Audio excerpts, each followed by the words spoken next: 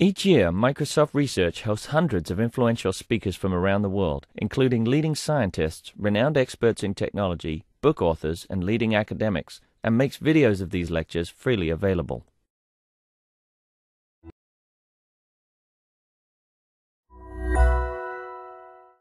And now it's a pleasure to welcome another external speaker. Bernhard Schürkopf is director of the Max Planck Institute for Intelligent Systems in Tübingen in Germany. I saw, Bernhard, that you also had a short time at Microsoft Research in the Cambridge lab at the past, but now he's been with Max Planck for a while and he's going to share his thoughts on machine learning AI. There you go. Thank you very much. Can you all hear me? So I'm very happy to speak after Tony Hoare. It's first of all a great honor. It also reminds me of my time at Microsoft. I was a very young researcher. He was already a Turing Award winner, and he was knighted during the time I worked for Microsoft. And he nevertheless always had time to give advice, and I very much remember my conversation with him and the influence they had on my later career, even though I was probably just one of many people that he talked to. It's also very nice to speak after Tony's talk, because I think my talk is somewhat complementary, and maybe together we cover two of the important directions in computing, if we think that the important directions might be number one, deduction, and number two, induction. So I will try to say something about induction today. And you will also see that maybe reflected in the style of my talk, induction is something much messier than deduction. You get these beautiful slides, white background, very few, only the minimum number of words. You will see something very different now, but I hope you'll find it interesting. So I will talk about empirical inference. And I work at the Max Planck Institute for Intelligent Systems. And at this institute, our long-term goal is to understand the organizing principles of complex behavior. So I have a few videos here. So you can see a white blood cell in pursuit of bacteria. You see a frog trying to catch an insect up here. What else? You can see a human doing something which is called parkour, which is quite impressive motor behavior. And finally, you can see this group of humans engaging also in complex joint behavior, or complex collective behavior, performing a double chorus of Bach cantata. This is actually an interesting. There's an interesting story about this. Apparently, Mozart, when he visited Leipzig, went to see a performance of this cantata, Singet dem Herrn, and he liked it so much that he wanted to get hold of the score. Which he didn't manage, so he just sat down in the evening in a pub and wrote it down from memory. So humans can do impressive things, and we are obviously very far away from doing any of this using artificial systems. But we try to do some simpler things and use machine learning to do these simpler things, and this is an example of something we can do. This is when you go to a shopping website. So suppose you're looking for this object, which is called a glass circular cutter. So it's a cutter that you attach to a glass, and then you can make a nice round cut. So if you go to Amazon, you shop for this, then from past purchases of other customers, we can learn that people trying to buy this kind of item might be interested in other things to go along with it, and then we can make suitable recommendations. And this is a live example, well, not live, but it's a real example from the Amazon website. So what Amazon turns out recommending is this thing called a balaclava. Down here, a baseball bat, brand name Hooligan. And this one is a little bit more curious. This is a Batman rucksack with bat wings. Now, a little more seriously or more abstract, if we think of this problem of empirical inference or drawing conclusions from empirical data, we might think of the example of scientific inference. So suppose we are physicists and we have measured two observables, x and y, and we find the measurements to lie approximately on a straight line. So in this case, we might hypothesize that there is a linear law underlying the data. But already Leibniz noticed that even if we have random data, so Leibniz was thinking of taking a quill pen, dipping it into the ink, and then shaking it over paper. Even for random data, we probably can find some slightly more complicated mathematical expression that explains these data points. which then begs the question, would we call this a law, or when would we call it a law? And Leibniz already had the right intuition and thought that we would only call it a law of nature if it's simple in some sense. This, of course, implies the question, what do we mean by simple, and what kind of guarantees can we make? And this is something that's studied in statistical learning theory nowadays. So a number of people, especially mathematicians, have thought about this problem. For physicists, this problem was much easier, as exemplified by Rutherford, who once said, if your experiment needs statistics, you ought to have done a better experiment. So the science is in the data and how you generate the data, and what you do with the data should be trivial. So we don't believe this anymore nowadays. So let me show a second example. This is something taken from biology, or more precisely from perception. So if you look at these handwritten digits, you have no problems recognizing the digits, or assigning the images to the correct class label. But if I now apply a fixed permutation to the pixels, so the same permutation in each image, then these patterns representing the images suddenly look much more complicated. And you'll find it harder to distinguish them, even though maybe you can see that the zeros tend to look different from the threes. And mathematically, if we represent these images as vectors, then the sequence of the pixels doesn't really matter, as long as we perform sort of standard geometric algorithms on these vectors. So for most learning algorithms, these images might be the same. But to us as humans, the problem suddenly looks quite hard. And that seems to be a contradiction, but of course the answer is that the original images only appeared easy to us because we've been trained on this kind of data all our lives. So in fact, in reality, maybe both problems are difficult, and our brain can solve the first problem because it has been trained all our lives and extracted statistical regularities. And in fact, in the words of Horace Barlow, a famous neuroscientist, the brain is nothing but a statistical decision organ. Now, I showed you one example from scientific inference, one from perception. It looks like perception is hard, science is easy, but in fact, science can also be hard if we look for the right problems. And nowadays, people are solving problems in science using non-trivial inference. And this is an example from bioinformatics. So here the task is to classify human DNA sequence locations into certain classes that are biologically relevant. I won't go into the details. The interesting thing about this problem is that we have a huge training set, 15 million examples. If we only use a few hundred or 1,000 training examples, then our performance is essentially chance level. So we might as well guess. So if we look at this data set as humans, we would not see structure. It would look random to us. But if we use these machine learning methods, and I won't go into detail now, then using a sufficiently large set of examples, we will do very well. And this thing will not look random at all. We will have found some structure in the world. So we have methods nowadays with which we can find non-trivial structure that's not obvious to humans. So in this sense, we have already achieved superhuman intelligence, if you want, in some very restricted domains.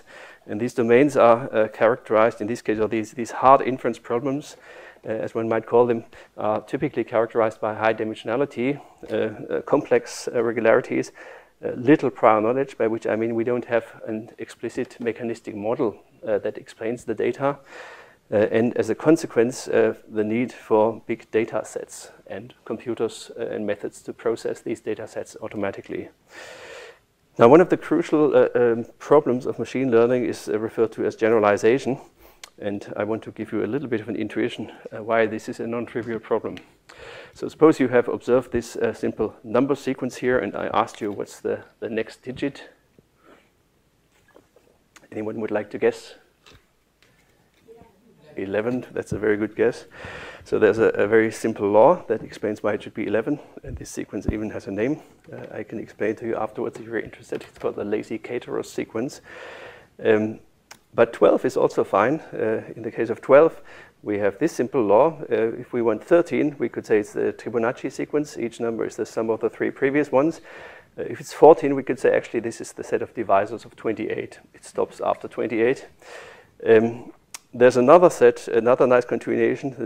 According to a former postdoc of mine, the next sequence should actually be 1, because obviously this is a decimal expansion of pi and e interleaved. And you don't even need e. If you want, you can also just look up where do these 4 digits appear in the decimal expansion of pi. and you find it's in position 16,992. And then we can look up how the expansion continues there. There's even a website, the online encyclopedia of integer sequences, where you can enter these digits and you get meaningful continuations, and you find more than 600 hits last time I looked. So obviously, if we ask the question which continuation is correct or generalizes, there's really no way to tell. And philosophers call this the induction problem. Now we can try to ask a slightly easier question, which is what statistical learning theory does. This is more of a methodological question. We don't ask which law is correct. We ask what kind of method should we apply such that we typically come up with laws that generalize. So that's such that we find laws that will probably do almost as well in the future as we have done in the past. And this problem also corresponds to a well-known problem from philosophy. This was called the Abgrenzungsproblem or demarcation problem by Popper, and it was attributed to Kant by Popper. And it's the problem what separates physics from metaphysics. So what kind of methods should you be using such that you can call yourself a physicist rather than a metaphysicist? So this problem was formalized in the theory of machine learning or statistical learning theory, starting with the simple task of pattern recognition, by which people mean the case where we have some inputs and we want to assign them to two classes, plus and minus one. And the people who pioneered this direction are Wapnick and Chaumonienkis, both doing their PhD thesis in Russia at the Institute for Controlled Science of the Russian Academy of Sciences. And they looked at this problem where they assumed that we have these observations. Each observation is a pair of an input and a class label plus minus one. We assume they are generated, independent, and identically distributed from some underlying probability law. So this is an underlying random experiment. And our goal now is to infer a function from these observations, a function which will also take as input points from this domain X and produces outputs plus minus one labels. A function which will minimize the expected error, and the expected error is computed by taking an average or expectation with respect to the underlying distribution, which we don't know. We only have data from this distribution. An average over this function here, or this functional, which is called the 0-1 loss function. If you look at it for a second, y takes values plus minus 1, f of x takes values plus minus 1, so this can be either 0 or 2, and we divide by 2, so this quantity is 1 if and only if f of x is not equal to y, it's 0 otherwise. So its expectation is the expected error for data generated by the same unknown underlying regularity. We can't compute it because we don't know this distribution, so what we need is an induction principle to find a function that might not exactly minimize this risk, so-called risk, but that will at least get close to minimizing it. And the induction principle that Wapnick-Chaumonienkis studied is called empirical risk minimization. It consists of replacing this quantity that we would like to minimize with its empirical counterpart. So this is the same quantity but only evaluated on the training points. This is also called the training error or empirical risk, and now we have to minimize this quantity over a class of functions. Now the question is whether this is consistent. So consistent means, roughly speaking, in statistics, does it lead to the optimal answer in the limit of infinitely many data points? And it turns out the answer is no, without additional assumptions.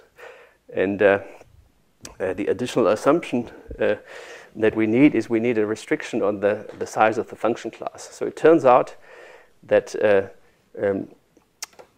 from the law of large numbers, we can easily prove that this quantity, for any fixed function, this quantity will converge towards this one in probability. But if we have a large set of functions, it turns out even if for each fixed function here, this empirical risk or this training error converges to the true error in probability, this doesn't imply that the minimizer of the training error or the minimum of the training error, which is what empirical risk minimization tells us we should be using, converges to the minimum of this other curve. So it turns out this is exactly related to the difference between pointwise convergence and uniform convergence that you might know from mathematics. I won't go into details on this, but the main message is whether the minimum converges depends on how large this function class is. If the function class only contains of one function, then the law of large numbers is enough. But if we have a huge function class, it turns out we have to worry about the complexity of our function class. And to this end, Wapnick-Czerwenikis came up with this notion of VC dimension, which is a measure for the richness of a function class. And it turns out if this VC dimension is finite, then empirical risk minimization can be proven to be consistent, so to work in the limit, no matter what the underlying probability distribution is. So that's maybe the most important theorem of statistical learning theory. And the VC dimension is a combinatorial quantity. I'll just briefly say it, but it doesn't. If you don't follow this, it's not important at this point. It's defined to be the maximum number of points which can be classified in all possible ways using functions from our class. So for instance, if we use the class of linear functions, linear classifiers, so separating data sets into two classes with a straight line, it turns out if we have 3 points, we can separate them in all possible ways, 2 to the 3 possible ways, using such functions. Once we have 4 points, we can't do this anymore. Therefore, the VC dimension will be 3. And more generally, in d-dimensional spaces, the VC dimension using this kind of construction or using this function class will be d plus 1. So in d-dimensional spaces, d plus 1. But it turns out, so that's, in a sense, we would like the VC dimension to be small if we want to learn. The smaller, the faster we can learn, the fewer data points we need. At the same time, we want to work in high-dimensional spaces. In this case, the VC dimension grows with the dimensionality, but there are interesting cases that are nowadays used in machine learning where we try to separate data points not just by any straight line, but one which will induce a large margin of separation, in which case one can prove that the VC dimension will not grow as fast. So it turns out, in this case, it will be inversely proportional to the square of this margin of separation. So to come to the conclusion of this part about learning theory, the kind of results that one can then derive in terms of a VC dimension, the kind of generalization error bounds or methodological prescription, if you want, the kind of bounds looks like this. So the bounds will tell us that the test error of our system will be upper bounded by the training error plus some confidence term with high probability, where the probability we could, for instance, adjust to 99%, in which case we have this delta equal to 1%, which appears in this formula. And this confidence term that characterizes how much the training error might mislead us about the test error that we haven't seen yet, the confidence term that depends on this VC dimension and on the sample size, the number of observations that we have seen. So if we have seen a lot of observations, we might be able to use a large VC dimension and still have a small confidence term. And the interesting thing now is if you think about applying this, so suppose you try to learn something that cannot be learned. Let's say you take the telephone directory of Cambridge and you try to learn a mapping that will take as an input the name of a person and produce as an output their telephone number. So we believe we can't really learn this. We could only memorize it. There is no, unless people use some kind of algorithm to make up the telephone number. So suppose this is really not possible. And then we would find to learn this mapping well with a small training error, we would have to use a huge system, a huge neural network with millions of parameters, or maybe an actual lookup table, which is also a very complex mapping. In this case, we might have a low training error, but this quantity will be very large. So we won't be able to guarantee that our system will work in the future. If a new person moves to Cambridge, we won't be able to predict their telephone number. On the other hand, if we use a small system such that this quantity is small, we will find that we won't be able to actually explain the given data to find a mapping that will correctly reproduce all telephone numbers of people that already have a telephone connection in Cambridge. So there's this trade-off between number of data points and complexity of the function class, and this is cast into these kinds of inequalities. And that's one of the crucial aspects of what's happening in machine learning. And in one way or another, be it using regularization theory or complexity of function classes or Bayesian priors, one way or another, you have to take this into account when you do machine learning. Now, what's a second aspect that's interesting that I want to spend a little bit of time talking about is this method of using kernels to construct function classes. So I told you it's important to use function classes whose VC dimension can be characterized or can be controlled and kept small. At the same time, we want function classes that are rich enough to explain real-world data. And there's this nice trick using kernels. And the idea is to map the data into a higher dimensional space, and in this space to do something linear. And in the linear case, we know how to control the VC dimension by maximizing the margin of separation.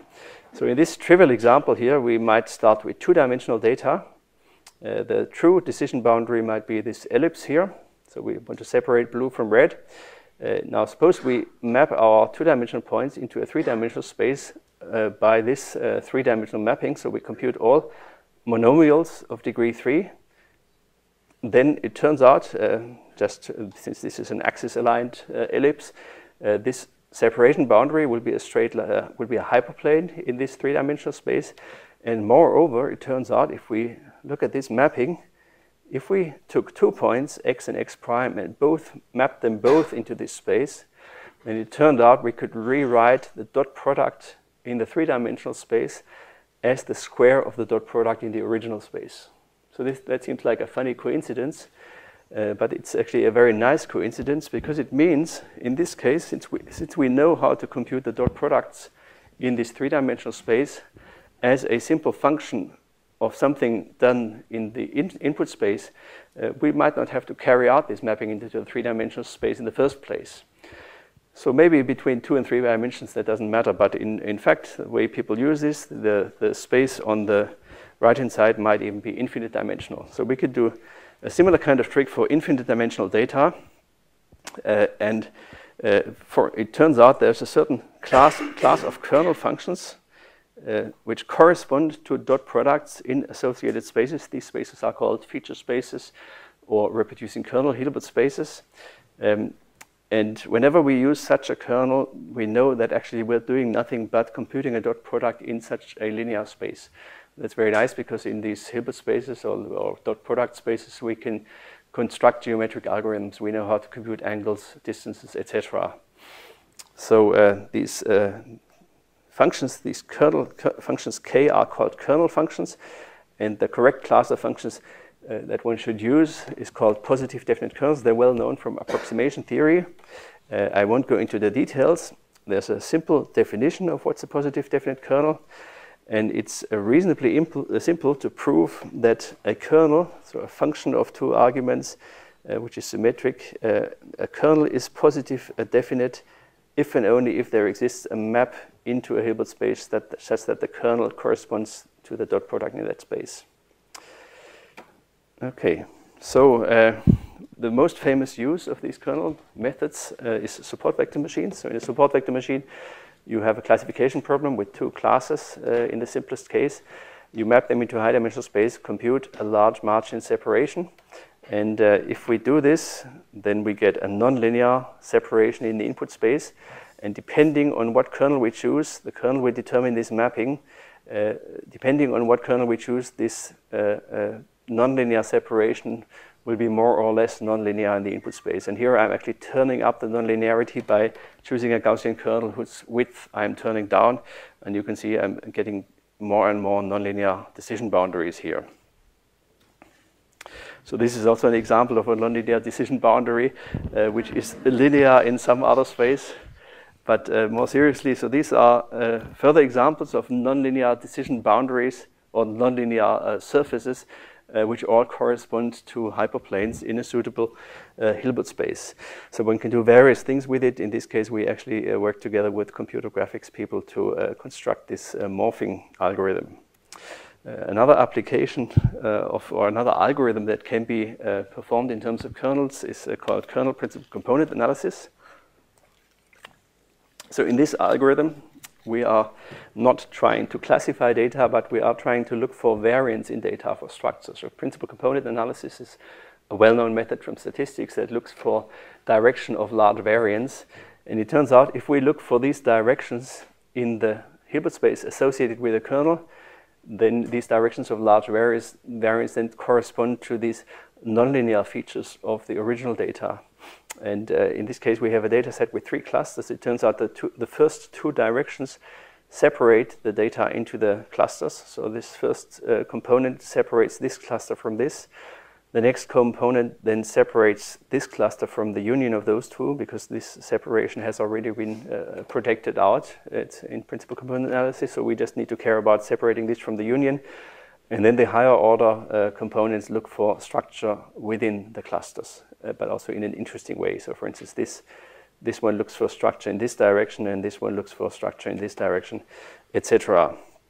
And a number of other methods for dimensionality reduction can be viewed as special cases of this.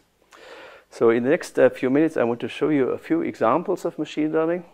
And then I will move into the second part of the talk, where I will try to motivate that actually machine learning based on statistical information is not the full story. And in many cases, we should be thinking about where this statistical information actually comes from, what underlies statistical associations. And this will lead to a discussion of causal learning. So first, a few examples. So this is an example of a project we did together with people in medical imaging. It's a nice example because it's now, it was licensed to Siemens and it's incorporated in a certain type of medical scanner.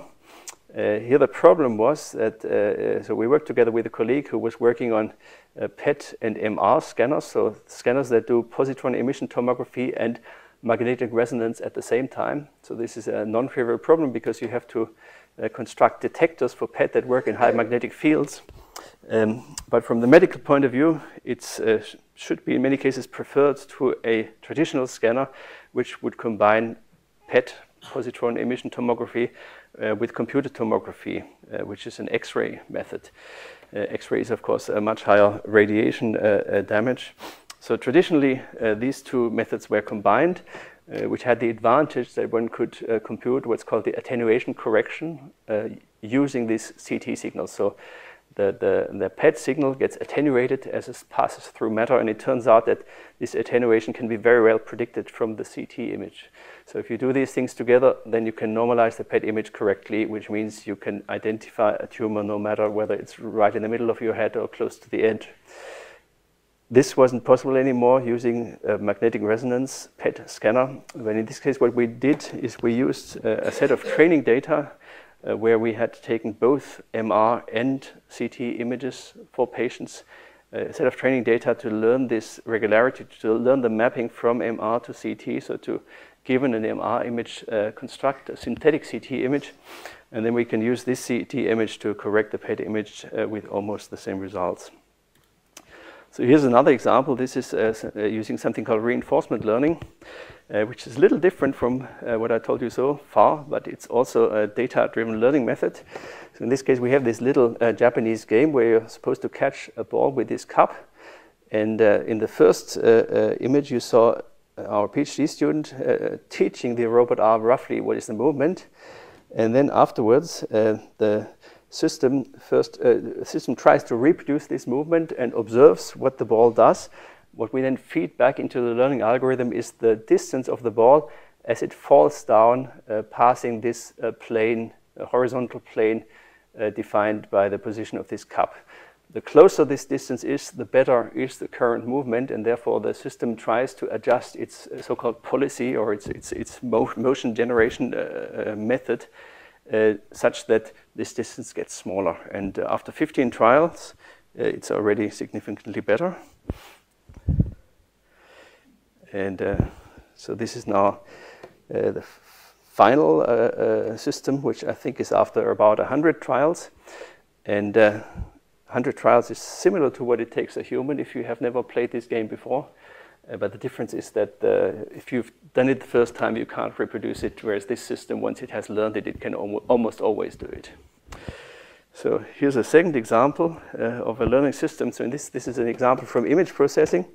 So here we have an image sequence taken, let me pause this, taken through the exhaust of the air conditioning system in our building of a distant chimney. And the raw sequence you just saw. So what we now do is we try to explain this raw sequence as a underlying image, a latent image that we haven't seen, convolved with something generated by turbulence, and using the assumption that we think that the underlying image is stationary. And you will now see the reconstruction in the middle, and actually you can see that the reconstruction already after 13 images, which is where I paused it, is quite good, and it gets a little bit sharper, and at the end it's essentially as sharp as the ground truth image here. Oh, it's the same thing again, okay. So this was the raw sequence, and now you can see in the middle the reconstruction getting sharper. Okay, so now tell you a little bit more about kernel methods and what people do with kernel methods nowadays. So remember kernel methods, we were saying we choose a kernel. This kernel generates a mapping of our data space into an associated reproducing kernel Hilbert space in which we can perform some simple linear methods. Now let's assume we want to construct the simplest possible learning algorithms. So this is an example that we did for a book that we wrote about kernel methods. So I was really thinking, what's the simplest you could do? In this case, what we did is we took two classes of data points. We mapped them into the feature space. So let's say this is already the image in the feature space now. And now we will assign a test point, which could be anywhere, to the class whose mean is closer. So we compute both means and then assign this to the class whose mean is closer.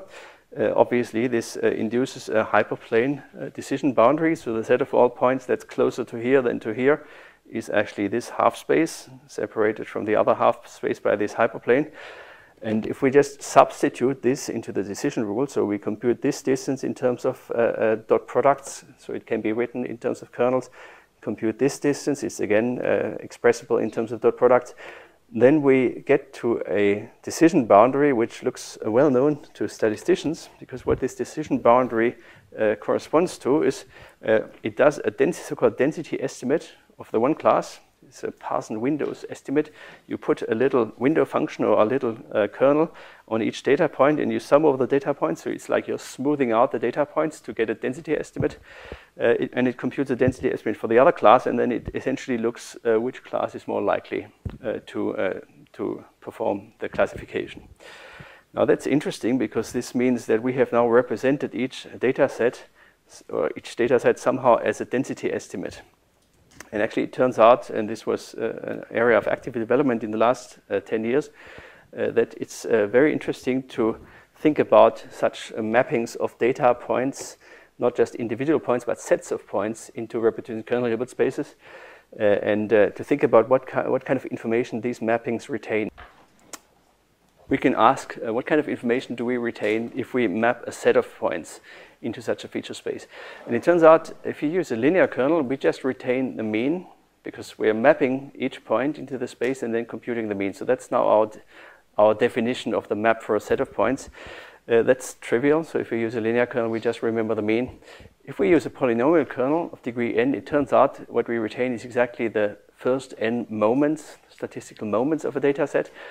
If we use what's called a strictly positive definite kernel, and one example of this is a so-called Gaussian kernel, it turns out we lose no information. So this mapping is injective. Even though we map to one element of our reproducing kernel Hilbert space, we can reconstruct all the points that have contributed to this map from this volume element in principle. And we can generalize this to distributions. So rather than mapping a set of points, we can map a whole distribution. And the way we do this is we sample points from the distribution, map each of those points into the reproducing kernel Hilbert space, and then compute the expectation. So the average over this sampling procedure. Again, it turns out if we use a linear kernel, then trivially we just retain the expectations. So that means we represent a distribution by its mean. Of course, that loses a lot of information.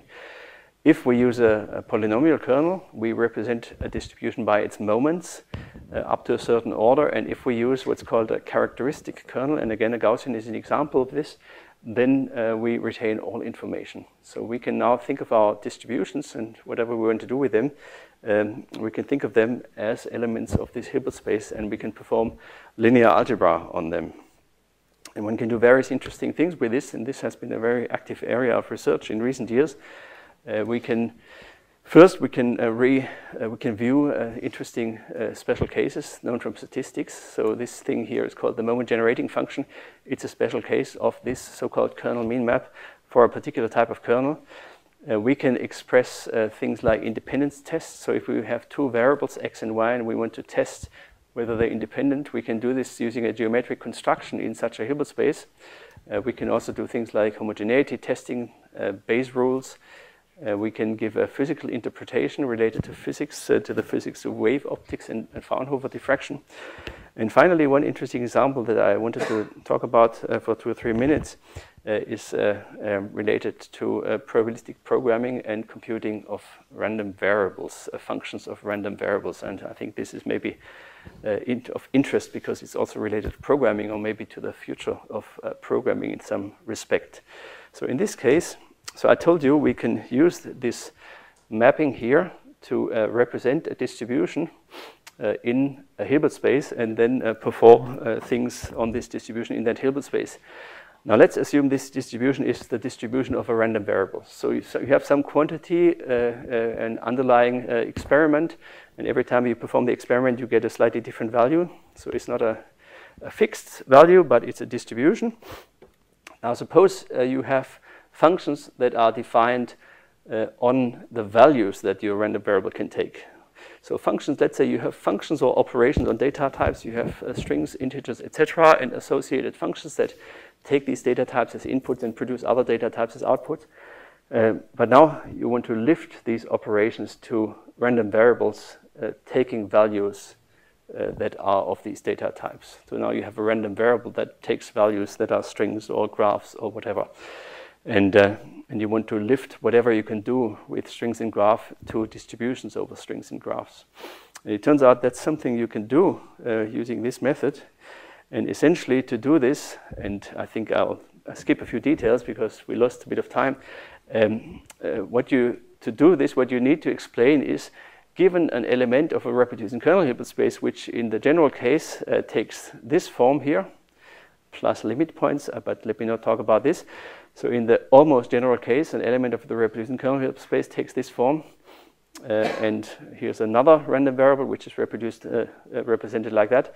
You'll now have to explain and show how to compute functions on these random variables.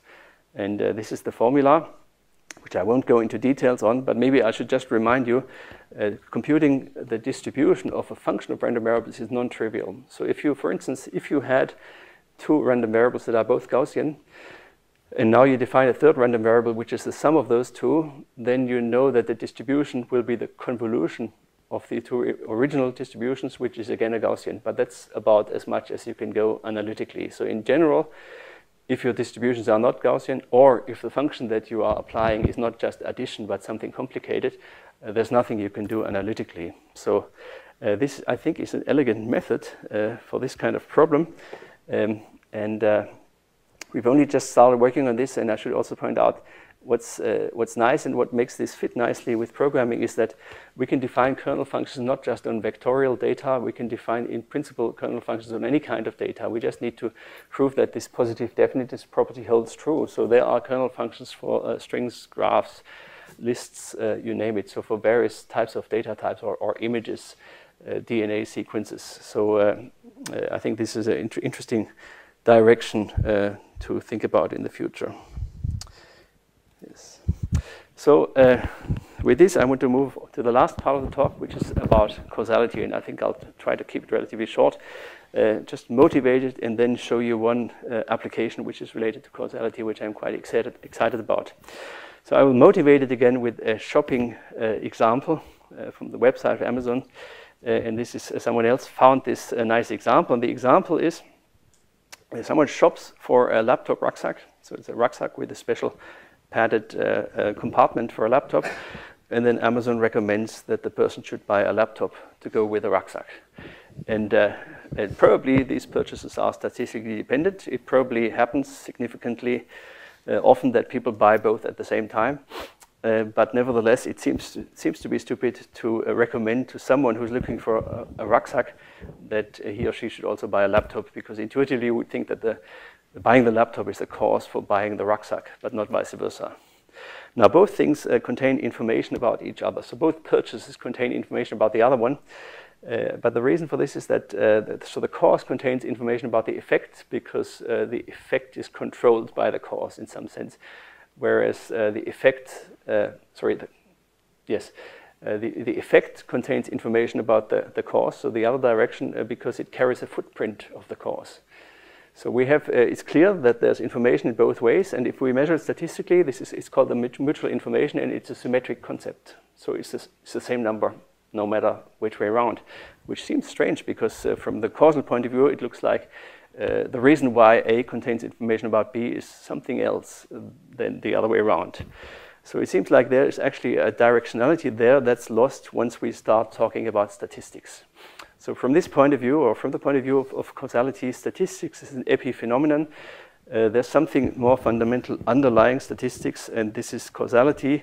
And of course, there are many more layers below causality. So the causal description is, from my point of view, one layer below statistics, but there are many further ones, and maybe towards the end you get to coupled systems of differential equations, and maybe at the end you have the Schrödinger equation, or even something more fundamental. But my goal now is to tell you a little bit about just one step down from statistics, so what generate statistics. And just to motivate a little bit more the difference between statistics and correlation, you all know this example of the storks. So if we look at the human birth rate in European countries and the frequency of storks, we see a strong correlation. There's a nice paper about this. The countries with high birth rate tend to have more storks. But of course, now if we wanted to intervene in such a system, so if we were, suppose you're a politician and you want to have a higher birth rate in your country, you won't do this by making sure you get more storks. So we wouldn't believe that this kind of dependence also makes a prediction about interventions.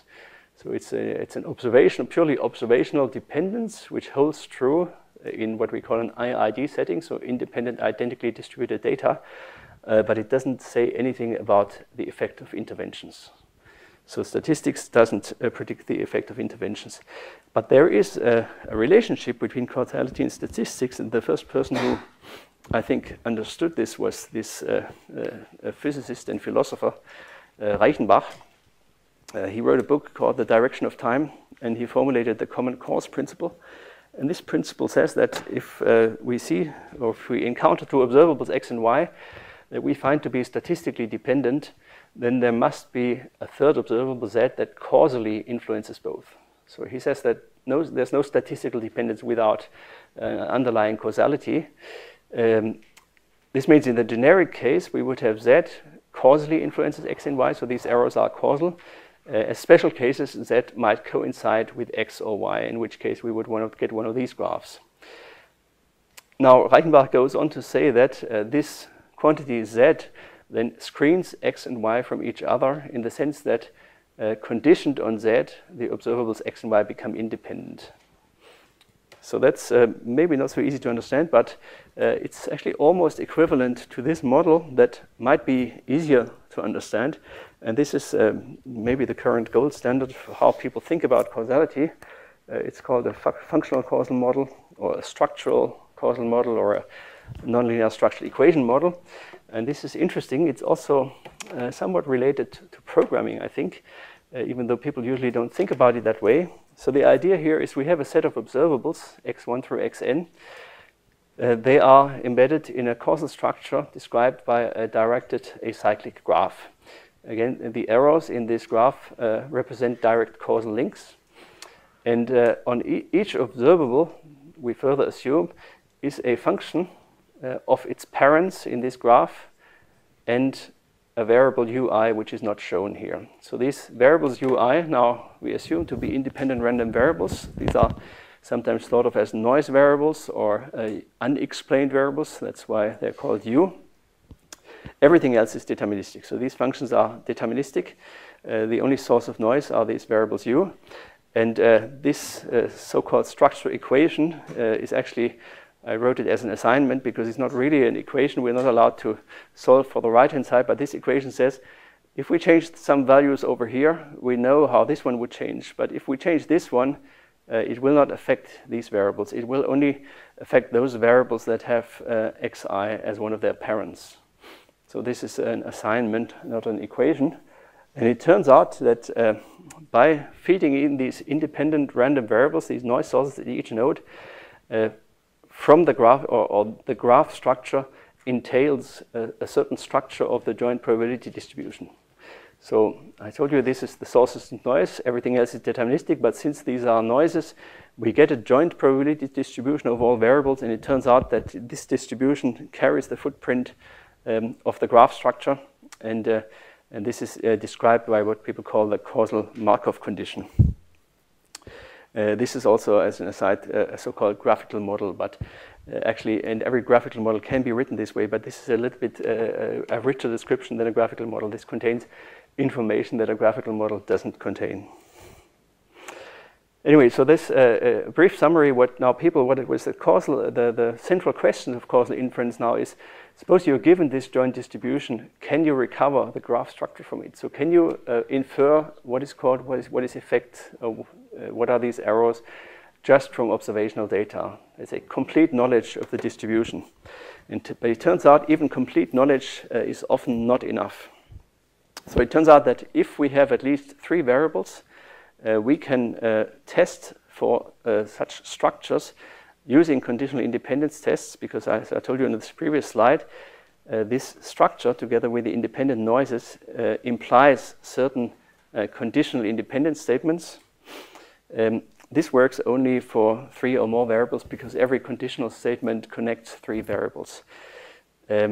Now it's interesting to think about what do we do if we have only 2 variables. That's a problem that we thought a lot about in the last 6 or 7 years. And we have developed and analyzed various methods that can handle the case of 2 variables. And it turns out we have to make additional assumptions. So it turns out the 3 variable case can be done using this assumption of independence of the noises that I talked about before. In 2 variable case, it turns out we can make an assumption of independence of noises and functions, or independence of inputs and mechanisms, as we like to call it, and then solve that problem. But I don't have time to discuss this now. So just to flag what kind of problems are people interested in. And now I think I'll go to the last application, because I would like to really show you about that. And this is an application in the field of exoplanet search.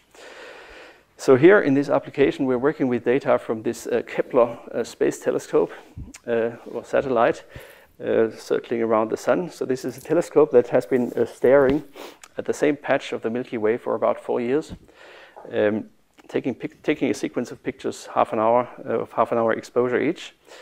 And this is how the telescope looks. The field of observation is close to this constellation Cygnus. One image looks like this. So this is a set of CCDs, imaging chips. And we are interested in 150,000 stars in this field. And what we're looking for is transits. So a transit means we're looking at a star which is occasionally partially occluded by its planet. Whenever this happens, we get a slight dip in the light curve. This dip is quite small because planets are much smaller than stars. So for instance, the Earth is about 1% of the diameter of the Sun, so 10 to the minus 2. So the area is about 10 to the minus 4 of the Sun, and the signal is roughly a 10 to the minus 4 signal in this case. And as seen from space, an Earth transit would last about half a day. It would be visible only from 0.5% of all directions.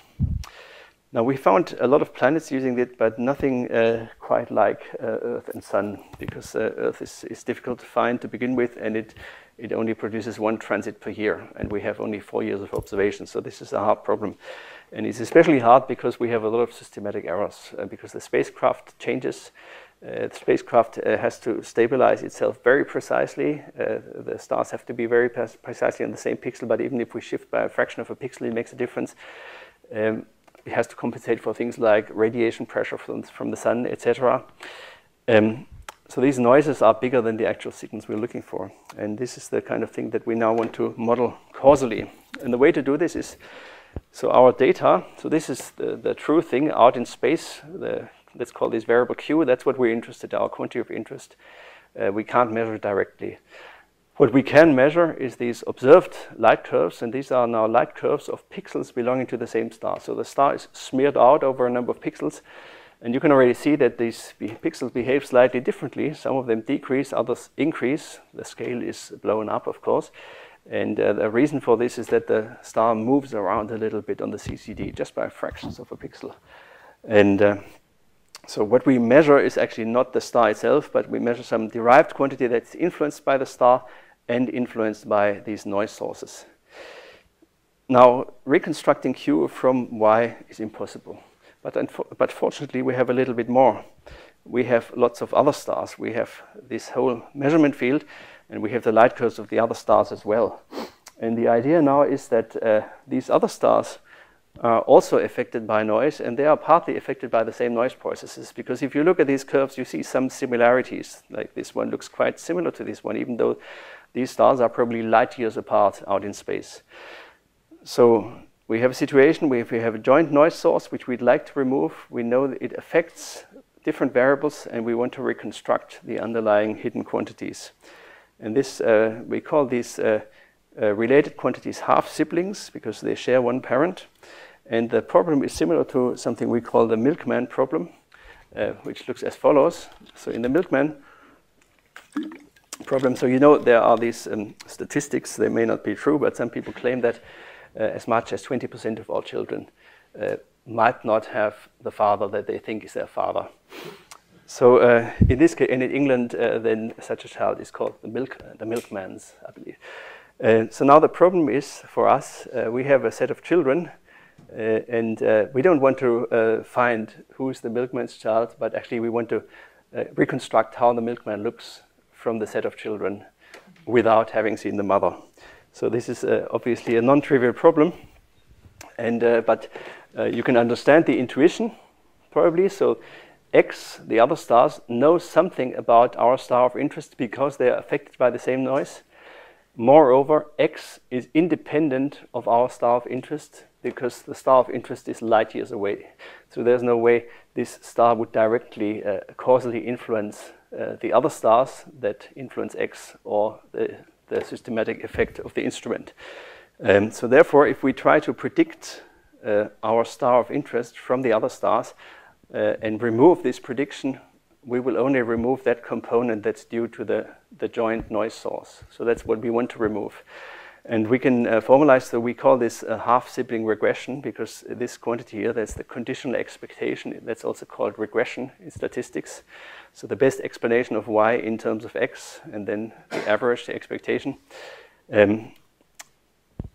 I think I should come to the conclusion, but I just wanted to tell you that one can prove some results about this, and I think it's quite nice.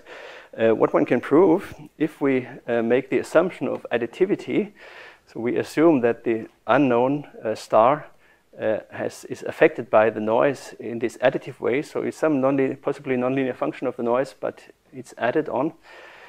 If we moreover assume this causal structure, which implies that X is independent of the Q, and if we finally assume that in principle the information about the effect of the noise, about f of n, is there in the other stars. So there exists some function psi such that this equality holds true. We don't need to know this function. So if we assume all this, then it turns out that by subtracting the regression, so this is the regression, from the observed Y, we recover a quantity Q hat, which we can prove is equal to the unknown star Q minus its expectation. So this means we can reconstruct the star up to its expectation. And this is an equality of random variables. So that means every time we make an observation, the probability that this quantity here, this is a random variable, and this one, so this is the one that we can reconstruct. This is the true one that we don't know. The probability that the values that we generate differ is 0. So this is as much as you can ever hope for in statistics. We can generalize this. We can weaken some of these assumptions, but I think I will skip this. I'll just show you the kind of results we get. So this is typical results that the astronomers get. So that's the light curve. They also have a pipeline of pre-processing and trying to remove systematic errors. This is the kind of result that we get. And we have a lot more, but I don't show you so much. But I should also say that exoplanet search is not just about removing noise, but also it's about finding these dips. So this is an exoplanet here, but that's a very easy one. Finding them, integrating information over multiple periods, etc. This is, involves a lot of other things, but we have also done that and produced a list of exoplanets candidates, and some of them have already been confirmed. And I think maybe at this point I should stop. I was also thinking of involving you in a discussion about the future of AI. We can do this afterwards or in the break if you still want to discuss. But I think I should conclude now, and thank you for your attention.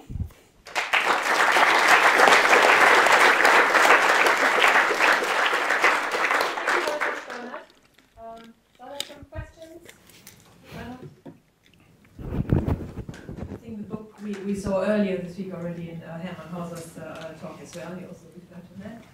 Any questions? Okay, not. Yeah. So you said with a Gaussian kernel, you retain all the information of the observed data. Yeah. Is that a problem space-wise too, or is that a problem? Is that a problem space-wise? I suspect you're not storing it explicitly. Does it somehow become a problem if you want to observe a lot of data? It's usually considered a feature of the Gaussian kernel that we retain all the information. So in principle, I suppose it depends what you want to do with it exactly, but in principle it's an advantage that you retain all the information. Now you can approximate things, and if you represent them with limited accuracy, then in the end you might lose information anyway, and if you have finite accuracy, you may not be able to distinguish between a kernel that's characteristic, such as a Gaussian, or a kernel that's almost characteristic, or if you take a Gaussian and you limit it to compact support or something like this, you would get something that's almost the same, maybe up to machine precision, but mathematically is no longer characteristic. So this is, let's say, for the mathematical analysis, it's nice to have this. But of course, it would be interesting to propagate this through and think about what happens to all this if we represent things with finite accuracy. Yeah. More questions? Okay, otherwise, Bernard will join us for dinner tonight and possibly at the demo fest as well. So thanks again. Thank you very much.